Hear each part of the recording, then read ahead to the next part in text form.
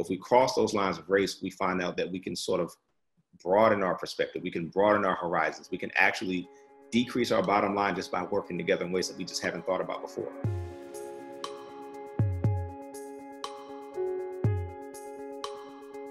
The holiday season reminds us that we're all mutually tied together. As a small business owner, it really is in my best interest that the business across the street from me is doing well, because that business doing well means I'm going to have another customer potentially. If you're working with other Black entrepreneurs, if you're supporting those businesses, you're going to make new friends. They're going to like you. And making new friends is good for business, right?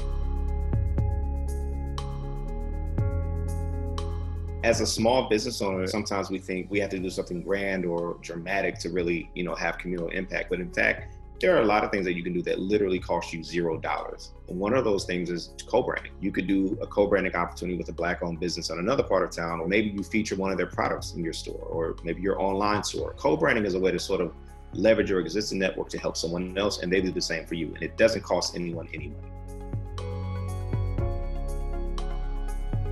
Sometimes as small business owners, we think that I'm just running my shoe shop, but you're a part of a much larger ecosystem. And so it could be an idea, even for your own personal interest, to talk with those business owners and figure out what are their needs. And maybe you all can purchase together.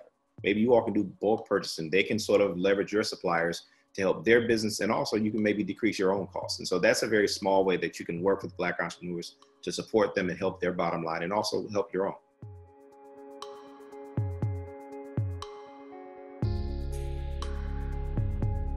One of the things that we need to do is think outside of the box. You could be diversifying your supplier chain, right? You could be looking at, how am I sourcing materials? If you're a restaurant, where am I getting these vegetables from? Perhaps there are local Black farmers. It might be a little bit cheaper than, getting something brought in from across the country. And again, when you do that, people take notice, and they're going to tell their friends, and they're going to tell their friends.